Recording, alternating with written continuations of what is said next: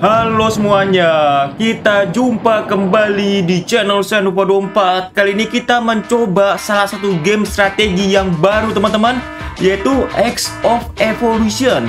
Jadi seperti apa nih gamenya ya? Kayaknya gamenya ini tema-tema luar angkasa teman-teman. Ini kita lihat cuplikannya, dia ada pergi ke luar angkasa astronotnya, dan dia melewati time life ini ya, dimana dia pindah-pindah ini ke masa-masa waktu, dari waktu zaman dahulu sampai waktu yang paling modern.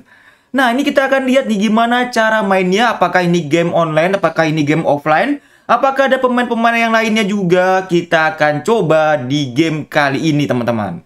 Nah, pertama-tama kita jatuh ke sebuah tempat ini. Kita diberikan apa? Oh, ini ternyata kita di zaman purba teman-teman. Untuk grafiknya sih, grafiknya lumayan ya. Nah, ini dia, kita ketemu sama sesepuhnya. Dia pakai baju astronot sendiri nih ya. Sedangkan orang-orang lain masih barbarian semua. Tiba-tiba ada yang membakar kota, teman-teman. Desanya dibakar ini. Oke, wizardnya dia membakar kotanya sesepuh. Ini dia, teman-teman, banyak sekali cutscene-nya di game ini. Kita disuruh tembak. Wah, canggih juga. Musuhnya masih pakai kapal, dia bawa pistol, teman-teman. Maklum, karena dia dari zaman modern ya, pindah ke zaman dahulu kala. Jadi dia punya teknologi-teknologi di masa kini, teman-teman. Jadi seperti apa nih gamenya, teman-teman? Di sini ada powernya juga, di sebelah kiri ada sumber dayanya, di sebelah kanan atas. Dan gambarnya seperti ini, teman-teman. Gambarnya bagus, cerah ya. Kita pertama-tama disuruh memperbaiki storehouse kita nih. Kota kita nih harus diperbaiki. Oh bukan ya, ini storehouse. Yang ini kayak aulanya gitu teman-teman. Oke, aulanya sudah jadi. Kita sudah menyelesaikan misi yang pertama. Kita ambil dulu hadiahnya. Seperti biasa teman-teman, pada umumnya game-game strategi selalu ada misi-misi tutorialnya terlebih dahulu, yang wajib kalian kerjakan teman-teman. Ini game-game yang termasuk game baru ya, game X of Evolution. Apakah ini akan menjadi alternatif buat kalian yang mencari-cari game strategi terbaru teman-teman di tahun 2023 ini? Oke, kita sudah menanam padi nih ya, gandum apa padi nih. Kita tanam lagi. Kita selesaikan dulu misinya sebelum kita mengerjakan misi berikutnya. Misi berikutnya disuruh mencangkul lagi teman-teman. Ini dia ada sistem pekerjanya juga ya. Jadi pekerjanya akan keluar dan akan bersih-bersih. Jadi animasinya bagus di sini. Niat gitu animasinya. Oke, kita perbaiki dulu gerbang kita ini yang dari kayu yang kelihatan tipis. Setipis tembok triplek kos-kosan kalian ya. Nah, ini dia nih. Kita klaim dulu hadiahnya. Dan ada seseorang nih. Seperti siapa? Seperti Cleopatra teman-teman. Betul saja ya, ada Cleopatra di tengah-tengah game ini teman-teman. Apakah akan menjadi hero kita yang pertama? Oke, kita akan serang dulu barbarian jahat ini. Kita tidak suka barbarian jahat teman-teman. Kita harus hajar dulu. Tapi sebelum itu kita disuruh membangun altar. Apakah kita akan memanggil sebuah hero baru? Coba kita summon teman-teman. Summon satu yang gratis nih. Pertama kali gratis. Siapakah kira-kira akan menjadi hero pertama kita di sini? Jeng jeng jeng, ini dia Sparta teman-teman. Wah, mantap sekali ya. Bawa perisai dan juga bawa tombak. Oh, nggak cuma satu, dapat dua, Tideus juga. Oke, kita mendapatkan satu hero epic dan satu hero elite. Epic itu yang warnanya ungu, elite itu yang warnanya biru. Biasanya seperti itu teman-teman. Dan biasanya yang paling bagus itu adalah legendary yang warnanya emas. Oke, kita sudah bisa menggunakan 3 hero sekaligus. Begitu duel teman-teman, langsung saja kita battlekan. Seperti apa nih battlenya di tutorial? Biasanya nggak begitu sama dengan battle yang ada nantinya ya. Jadi kita lihat dulu saja dan tonton seperti apa duel-duelnya di sini teman-teman. Untuk battlenya seperti ini ya, duel-duel yang tidak di map gitu teman-teman. Ini seperti melawan musuh secara langsung. Oke, langsung saja kita sikat barbarian yang jumlahnya banyak ini dengan 3 hero kita. Kita tidak dibantu sama pasukan-pasukan teman-teman. Ini langsung pakai skill-skill ya. Dan di sini aku belum ada menemukan versi PC-nya. Jadi baru bisa dimainkan apabila kalian memainkannya di emulator. Apabila kalian memainkannya di laptop ataupun di PC, kalian harus menggunakan emulator, teman-teman. Otomatis kalau misalnya menggunakan emulator, tidak selancar langsung memakai patch di PC. Oke, ini sepertinya kayaknya leadernya ya. Jadi langsung saja kita sikat ini leadernya dengan ketiga skill kita, supaya bisa cepat menang. Karena Sparta kita ini darahnya udah sisa setengah lagi ya. Udah mau habis juga darahnya. Dan kita memenangkan pertempuran pertama kita, teman-teman. Kita klaim dulu tutorialnya. Apakah di game ini tutorialnya akan berbelit-belit dan panjang lebar? Mudahan saja tidak ya. Mudahan tutorialnya tidak begitu panjang, teman-teman. Jadi kita bisa langsung lihat keseruan di game ini. Oke, kita sudah naik power nih menjadi 41.000. Cukup cepat juga naik powernya. Belum apa-apa sudah 41.000, teman-teman. Kita lanjut lagi, skip di sini. Oh, ada kedatangan tamu. Bukan ya, ternyata orang sakit disembuhkan sama eldernya, teman-teman, sama sesepuhnya.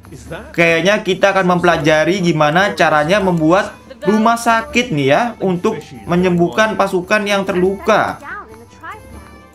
Kita disuruh bangun ini. Oh enggak, pertama-tama kita disuruh membangun tempat untuk melatih pasukan, rekrutmen troops ya. Kita lihat nih troopsnya yang bisa dilatih seperti apa troops di game ini. Di game ini troopsnya itu macam-macam, teman-teman. Nggak cuma satu orang, tetapi sekali beli satu paket. Yang ini ada yang naik babi hutan, kemudian ada yang bawa mage ya, ataupun pentungan. Ada yang bawa slinger, teman-teman. Kalau misalnya yang level 2 kita belum bisa lihat ya, kita baru bisa melatihnya terlebih dahulu. Oke, kita sudah selesai melatih pasukan. Kemudian kita bisa latih lagi nggak? Oh, kemudian kita suruh back ya. Dan kita disuruh menyelamatkan orang yang terluka di sini nih. Kita explore dulu. Kita pakai dulu settingan pertama. Kita march. Berangkatkan orang-orang kita. Wah, tampilan hero dan juga pasukannya ini mantep banget, teman-teman. Kita bisa menggunakan 3 hero sekaligus dan juga membawa pasukan di sini. Oke, kita menolong orang yang terdampar di sini dan dia akan bergabung bersama kita menambahkan jumlah pasukan kita. Dan di tengah-tengah bukit ini ya, tiba-tiba ada batu longsor yang jatuh. Ini kira-kira apa? Coba kita singkirkan. Oke, kita bisa menyingkirkan batu, teman-teman. Kita tarik ini ke sini. Kita akan gerakkan pasukan kita maju lagi ke depan. 821 pasukan akan bertemu melawan 600 pasukan barbarian. Kita akan lihat duelnya seperti apa, teman-teman. Nah, inilah duel yang sebenarnya ya. Jadi duel-duel yang biasanya ada di game strategi ya seperti ini, teman-teman. Langsung saja sikat gitu ya. Setelah kalah, dia bergabung bersama kita. Dan sepertinya kita harus melawan gerombolan berikutnya, teman-teman. Kita membawa jumlah 909 pasukan nih. Lebih banyak daripada yang sebelumnya. Di tengah-tengah ini ada tempat yang tersembunyi. Dan kita akan coba masuk ke dalam di sini ya. Wah, mainnya wave lagi, teman-teman. Mainnya gelombang lagi nih. Kita harus menghalau gelombang-gelombang ini. Yang sebelah kanan ini skillnya Cleopatra. Yang sebelah kiri ini skillnya Tideus ya. Yang tengah ini skillnya dari Sparta, teman-teman. Yang Sparta ini langsung nge-charge gitu dia ya. Langsung dorong pakai perisai. Tapi dia begitu maju, ini dia maju beneran ke depan. Oh enggak ya, balik lagi ternyata. Waduh, Cleopatranya kalah, teman-teman. Gimana nih kalau kalah? Apakah kita harus mengulang? Ternyata bala bantuan datang dari belakang nih. Ada orang yang membantu kita, Napoleon. Wah. Napoleon membantu kita, teman-teman, dengan pistolnya. Sekarang kita bisa nembak nih. Oke, senjatanya cannon, teman-teman. Nggak cuma pistol loh. Langsung ditembak pakai cannon, apa nggak ketar-ketir musuhnya ya? Meskipun musuhnya jago, kalau misalnya lawannya cannon, mau gimana coba? Oke, langsung saja kita kalahkan High Wizard-nya nih, penyihir jahat tadi. Dan akhirnya kalah juga penyihirnya, teman-teman. Meskipun Cleopatra sempat tepar di awal ya. Oke, kita sudah memenangkan pertempuran kedua meskipun dibantu sama Napoleon. Nah, ini dia ya. Kalau misalnya kalian ingin memiliki hero yang ini, kalian harus top up sebesar 19.000. Oke, lanjut kita berikutnya disuruh pulang pasukannya. Kita pulang dulu aja, teman-teman. Giliran pulang langsung bisa ngebut dia. Berikutnya misinya apakah bisa diambil lagi hadiahnya? Belum bisa ya. Kita disuruh membangun rumah sakit terlebih dahulu, teman-teman, untuk menyembuhkan pasukan kita yang terluka tadi. Kita heal dulu. Nah, kita heal pasukan, kita ambil hadiahnya dulu. Untuk ke misi berikutnya lagi nih. Kita ambil dulu nih pasukan. Oke, datanglah apa ini ya? Kayaknya pecahan dari kapal luar angkasa kita, teman-teman. Nah, ini bener kan? Ini kita bisa ambil teknologinya nggak sih? Nggak bisa ya, harus ke area 3 dulu. Kita kerjakan dulu misi-misinya, teman-teman, daripada bingung. Karena ini juga pertama kali aku mencoba game ini. Dan aku lupa bahas. Dan buat kalian yang bertanya, game ini size-nya berapa sih? Game ini size-nya adalah 400 MB-an ya. Game ini size-nya adalah setengah giga, teman-teman. Lebih tepatnya 400 MB. Lebih tepatnya 400 MB-an lah. Aku lupa detailnya berapa ya. Kita di sini disuruh membangun tempat untuk memproduksi kayu kali ini. Kita bangun dulu. Kemudian kita coba kerjakan misi berikutnya, disuruh membangun port. Oh, ini namanya benteng, teman-teman. Kita upgrade dulu benteng kita ya. Ini perlu waktu 5 menit. Dan kita disuruh percepat, teman-teman. Oke, kita percepat di sini pakai percepatan 1 menit. Dan setelah jadi kita disuruh menyingkirkan binatang liar ini nih. Kayaknya beruang, teman-teman. Tapi sebelum itu kita panggil dulu summon 5 kali hero. Kira-kira kita akan mendapatkan siapa saja, teman-teman? Coba kita lihat, ada yang emas-emas nih. Mudah-mudahan ada yang legendary ya. Yang pertama dapat auto pertama. Ini bawa bom kali ya, bawa apa? Dan inilah hero-hero yang kita dapatkan, cuma 1 ya, yang epic. Sisanya ini masih fragmen, teman-teman. Oke, kita kalahkan dulu ini monsternya. Dan kita akan deploy hero yang baru tadi. Karena Cleopatranya sudah tidak bergabung lagi ke kita, teman-teman. Jadi kita akan ganti hero yang baru ini. Oke, kita akan coba melawan. Lawannya binatang sekarang ya. Ada gajah dan segala macamnya. Ini dia lempar bom kayaknya. Jurur gitu ya. Oh enggak, bukan lempar bom. Ini lempar pasukan, teman-teman. Ternyata bisa memanggil pasukan dia. Mantap juga ya. Yang ini lempar tombak nih. Oke, keren juga. Yang ini perisai seperti tadi ya, mendorong begitu, memancing musuh menyerang ke sana. Ternyata tidak. Tetap malah jadinya pertahanannya kosong ya, bahaya sekali nih. Kalau maju malah hilang pertahanan ya. Mendingan Sparta ini nggak maju ke depan, teman-teman. Oke, kita memenangkan pertempuran berikutnya. Dan kita perbaiki dulu gerbang yang di belakang. Oh, bukan perbaiki ya, memperluas wilayah. Sebelum itu kita disuruh membangun recon post. Ini kayaknya tempat untuk men-scout ya, untuk mencari tahu informasi yang ada di peta. Oke, selalu ada cutscene yang lucu-lucu di sini. Permata. Itu barang buat top up, teman-teman. Ini ada peti nih. Kita bisa ambil hadiahnya nggak sih? Kita explore. Oh, menggunakan anjing tadi buat explore ternyata. Sambil mengambil hadiah ya di sini. Oke, kita sudah ambil hadiahnya. Dapat crafting tools ya. Kemudian kita balik. Kita masuk ke zaman berikutnya ini. Ini masih di zaman pertama, teman-teman. Zaman batu. Belum ada apa-apanya. Kita harus mencapai zaman berikutnya nih ya, supaya lebih keren lagi. Oke, kita skip. Kita lanjut lagi. Apa yang bisa kita kerjakan? Apakah ini petanya sudah kelihatan semua? Belum ya.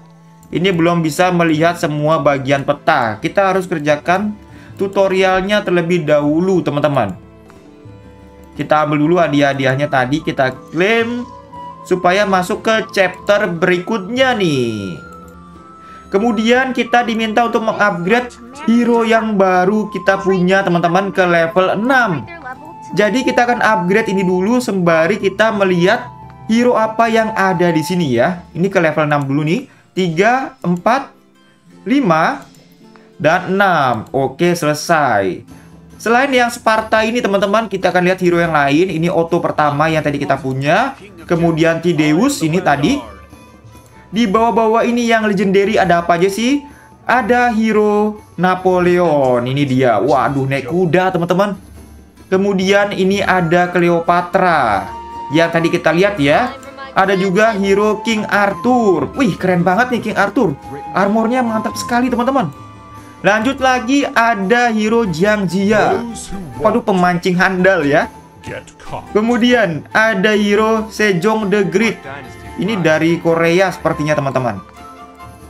Lanjut lagi ada Achilles. Waduh, Achilles ada di sini juga. Kemudian ada Bolivar. Kemudian ada Tesla. Wah, Tesla juga ada di sini teman-teman. Wih, dengan senjata yang unik ya. Di senjata listrik di tangannya. Kemudian Isabella. Ada Louis. Kemudian ada Ramses II juga di sini. Kemudian ada Montgomery, teman-teman. Ada Asoka di sini ya. Kita lihat lagi yang berikutnya. Ada juga Elizabeth pertama. Kemudian ada Catherine II. Waduh, mantap-mantap ya. Dan Bismarck. Sekarang di hero yang epic teman-teman. Ada Justinian. Kemudian ada Tokugawa Ieyasu. Berikutnya lagi Darius pertama. Mana Darius tadi nih? Nah, ini Darius. Kemudian Columbus juga ada di sini. Ada Guiguzi juga. Lanjut lagi ada Nightingale. Kemudian ada Yi Sun Shin di sini. Tetapi cuma epic ya di game ini. Lanjut lagi ada Cromwell. Berikutnya ada The Red Baron. Lanjut lagi ada hero Minamoto no Yorimitsu. Bukan Yoshitsune yang di sini ya. Dan dia cuma hero kelas elite teman-teman. Kemudian ada juga Roland. Wah, ini mantap juga ya. Meskipun merupakan komandan biru. Ini ke level 6 tadi sudah deh. Oh, ini belum ke level 6 ya. Kita upgrade ke level 6. Nah, ini tadi baru level 5 teman-teman. Oke, sudah ini ke level 6. Kita lanjut lagi apa yang perlu dikerjakan. Clear checkpoint 32. Kita disuruh melawan barbarian lagi, teman-teman. Langsung saja kita hajar musuhnya di sini ya. Nah, ini dia pasukan-pasukan kita bergerak ke depan mencari musuh tadi. Oh, enggak, menebang pohon. Lah, jadi menebang pohon dia. Oh, disuruh buka dulu jalannya, teman-teman. Kita disuruh buka dulu jalannya sebelum jalan ke tempat berikutnya. Ini musuhnya ada 1570. Apakah sanggup pasukannya? Coba kita lihat ya. Ini tipis-tipis banget soal jumlah pasukan kita sama musuh nggak beda jauh. Kelihatannya sih masih menang ya teman-teman. Meskipun menangnya tipis. Karena darah pasukannya juga nggak gitu banyak kita. Oke, setelah menang kita akan lanjut mengklirkan daerah berikutnya. Ini kita disuruh menyerang bangunan lawan, teman-teman. Di tengah-tengah sini ada pasukan juga yang bergabung ke kita, menambah jumlah pasukan kita. Sekarang kita explore. Oh, ini mengeksplor ya. Jadi kalau misalnya bangunan tuh kita explore lagi di sini. Oke, kita mulai saja explore-nya. Kita akan panggil di sini pasukan kita yang berikutnya, pemanah, untuk membantu menyerang. Kemudian tombak ini untuk merobos ke depan. Oke, kita telah berhasil mengalahkan musuhnya. Sekarang kita akan pindah ke tempat berikutnya nih. Map berikutnya yang harus kita buka. Oke, kita explore. Tapi ternyata, oh enggak ya, enggak ada ya. Ini cuma anjing kita aja yang langsung membuka petanya, teman-teman. Oke, kita serang lagi di sini. Pasukan yang tersisa masih ada. Ternyata musuhnya belum selesai perjuangan kita. Kita kalahkan dulu ya. Ini musuhnya. Kita ambil dulu hadiahnya nih. Kita aktifkan dulu ini teman-teman. Teknologi kita nih. Teknologi berikutnya adalah ini ya. Fire pottery ini. Meningkatkan pengambilan kayu. Sudah mendapatkan 2 teknologi di sini teman-teman. Di sini kita juga bisa memilih unit kita yang mau digunakan. Mau infanteri, mau pasukan apa nih? Oh, disuruh kavaleri teman-teman. Disuruh menggantinya menjadi kavaleri. Coba kita march nih ya. Sekarang dengan kavaleri yang keluar langsung kuda teman-teman. Dan larinya tuh cepat. Apakah dengan kavaleri yang jumlah pasukannya kalah ini bisa menang? Coba kita lihat duelnya. Betul saja ya, dengan kavaleri serangannya bisa lebih besar lagi sekarang nih. Serangan kita masih lebih besar daripada serangan lawan teman-teman. Dan kayaknya hero kita nih serangannya serangan area ya skillnya. Oke, kita sudah berhasil menyelesaikan salah satu tempat. Cuma kita kekurangan satu part lagi teman-teman. Jadi coba kita lihat. Ini ada gambar keluar dari awan. Apakah kita sudah bisa melihat peta yang ada di game ini? Peta globalnya teman-teman. Betul saja ya, di sini bisa kita lihat ada peta globalnya.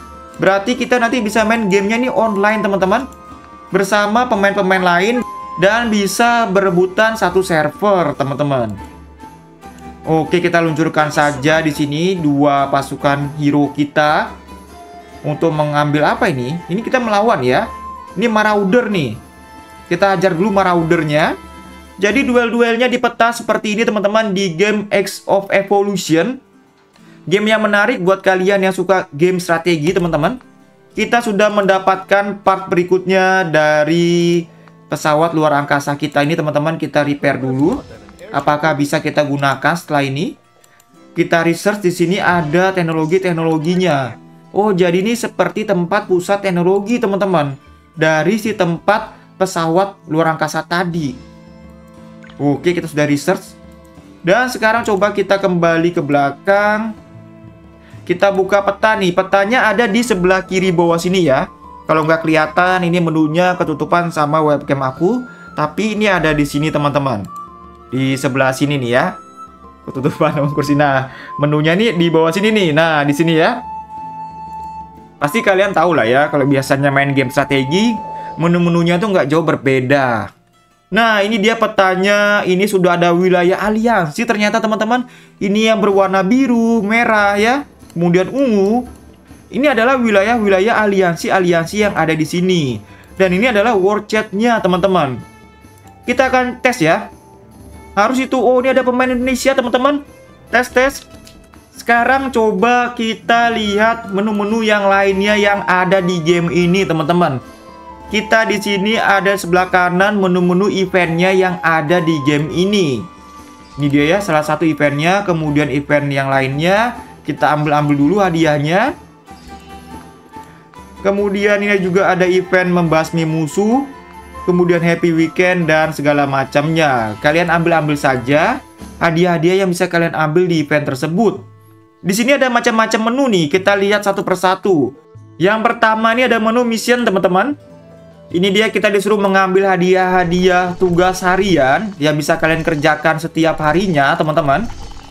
Dan akan mendapatkan hadiah yang lumayan. Kemudian ada misi sampingannya di sini yang bisa kalian ambil juga hadiahnya di sini. Berikutnya ada aliansi, tapi baru kebuka begitu chapter 5 teman-teman. Jadi kita selesaikan dulu chapternya di sini. Sekarang kita lihat tas. Di sini tasnya ada menu apa aja? Ada resource, ada speed up, ada buff, equipment, dan juga other. Kemudian di bangunannya ini ada apa aja di sini ya? Ini ada farm wood, kemudian ada berikutnya bangunan-bangunan yang belum dibuka. Kita harus bangun dulu nih yang belum kita bangun. Infanteri, kavaleri, oh kavaleri ada juga ternyata ya. Kemudian ada bangunan yang lain. Infanteri, kavaleri, kemudian ada archer, belum kita bangun juga archernya. Kita latih dulu pasukan-pasukan kita teman-teman. Ternyata di tempat sini nih bukan tempat pelatihan pasukan ya. Ini cuma informasi aja nih. Kalau misalnya mau dapat upgrade yang berikutnya, itu harus bagaimana? Harus latih yang di sini. Jadi tempat trainingnya itu cuma satu ya, yang recruitment post. Tetapi kayak camp ini teman-teman, ini bukanlah tempat melatih pasukan. Inilah tempat untuk melatih pasukan ya. Kemudian ada unit skinnya juga, ada kostum buat pasukan kalian teman-teman, agar semakin keren lagi. Keren juga nih game ya. Ada kostumnya segala untuk pasukan teman-teman. Dan kalau misalnya kalian login sampai 7 hari, kalian akan mendapatkan hero Cromwell. Jadi loginlah terus teman-teman.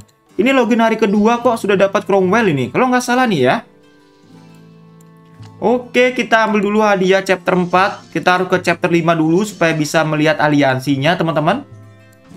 Dan di sini kalian bisa memindah-mindahkan hero kalian. Jadi nggak monoton di satu tempat teman-teman. Oh, kayaknya bakalan kalah kita ya. Kita belum bisa nih ya meloloskan ke chapter berikutnya karena kalah di dunia ini teman-teman. Berarti kita harus memperkuat commander kita dulu apabila kita mau bisa lolos. Kita naikkan dulu ya ke level 6 dulu, 7 malah nih. Kemudian bisa dinaikkan rankingnya teman-teman. Kita naikkan dulu rankingnya nih, startup ini ya, menaikkan bintang. Oke, apakah sudah naik bintangnya? Sudah ke bintang 2 sekarang teman-teman. Udah lebih mantap lagi di sini nih. Oke, akhirnya kita menang juga setelah tadi kalah sekali teman-teman. Kita memenangkan pertempuran dan lanjut lagi. Kita bisa membuka peti sekarang. Kemudian kita ambil hadiah lagi. Kita selesaikan dulu chapternya teman-teman. Apalagi misi kita berikutnya mengalahkan barbarian lagi di sini misinya. Oke, setelah kita berhasil mengalahkan High Wizard-nya teman-teman, kita bisa membebaskan orang-orang yang dipenjara tadi. Dan kita memenangkan pertempuran tutorialnya nih teman-teman. Dan ada cutscene-nya di sini ya, ceritanya gimana orang-orang diselamatkan, tetapi ada yang kena serangan teman-teman, kasihan sekali ya. Apakah kita bisa mengobati pasukan yang terluka? Ada building baru teman-teman, Intel Post. Oke, jadi Intel Post-nya ini buat apa nih? View Intel buat mempelajari teknologi kali ya. Oh, enggak, misi teman-teman. Ini adalah misi-misi yang bisa kita kerjakan di sini nih. Ini dia, kita sudah bisa keluar dari peta ya. Kita bisa melihat ini pemain-pemain lain di sini yang ada di game ini teman-teman, dan juga ada sumber-sumber daya yang bisa kita ambil ya. Seperti ini bisa kita ambil query, kemudian sawah begini kita bisa ambil farmnya, dan kita juga bisa melawan barbarian. Di sini namanya itu marauder ya, yang ada di peta teman-teman. Dan setelah selesai kita mengalahkannya, kita bisa mengambil hadiahnya di sini. Oke, kita keluar sekarang dan ada kapal. Apa maksudnya nih? Apakah ada pertempuran di air juga nih ya? Kalau misalnya ada yang di air makin seru lagi teman-teman. Ada acara menembak segala lagi ya. Oke, kita terbuka daratan baru di sini. Apakah ini akan menjadi daratan kita berikutnya yang kita tempati, teman-teman? Kita explore dulu. Dan misalnya kalian bingung, teman-teman ya, misalnya kalian ingin mengerjakan tugas, tetapi kalian tidak tahu bagaimana caranya ini ya, bisa naik ke zaman Iron Age, dan di sini ada bagiannya dari teknologi yang hilang. Kalian tinggal klik aja nih ya yang belum ada, kemudian pilih Explore Chest and Get. Kalian akan diberitahu di mana lokasi dari barang yang nggak ada tersebut, teman-teman. Jadi bisa ngebantu kalian di sini ya untuk mempermudah menyelesaikan misi-misi yang ada di game ini. Oke, sudah ada 4 alat, kita upgrade zamannya ke zaman Iron sekarang, teman-teman. Sudah mulai pakai besi di sini nih. Tampilannya pun sudah lebih keren lagi ya. Kita sekarang terbuka apa nih? Pasukan peasant ataupun pasukan warga, atau pasukan profesional. Kemudian ini ada zaman batu ataupun zaman Iron Age. Oh, ini perubahan-perubahan pasukan-pasukan yang ada, teman-teman. Kita sudah masuk ke zaman berikutnya ini, ke zaman Iron Age. Oke, karena di sini misinya ada menggacha lagi, teman-teman. Jadi coba kita gacha dulu ya. Gacha 5. Mudahan kita bisa mendapatkan salah satu hero commander legendary, teman-teman. Kita dapat Yisunsin di sini ternyata. Kemudian berikutnya siapa lagi? Baru fragmen aja ya. Kita gacha lagi 5, teman-teman. Barangkali sekarang bisa dapat hero legendary nih dari gacha gratisan. Nggak dapat, teman-teman ya. Oke lah kalau begitu. Kita kembali, yang penting misi kita sudah selesai di sini. Kita bisa ambil misinya. Kita disuruh mengupgrade research expedition line up, teman-teman. Kita upgrade dulu ya, supaya punya nih 1 menit. Dan di sini kita juga bisa mengatur foto profil dan informasi tambahan yang lainnya. Kita ganti dulu menjadi Sen 2424 ya. Sen 2424 kita edit. Pertama kali itu gratis, tapi tidak boleh menggunakan angka, teman-teman. Oh, tambahin N-nya aja nih. Oke, sudah ganti nama kita. Sekarang power aku 300.000, teman-teman. Dan sampai di sini dulu video kita kali ini tentang game X of Evolution. Game strategi yang bertemakan zaman-zaman dari zaman purba sampai zaman modern, teman-teman. Gimana nih pendapat kalian soal game ini? Silakan kalian baku hantam di kolom komentar.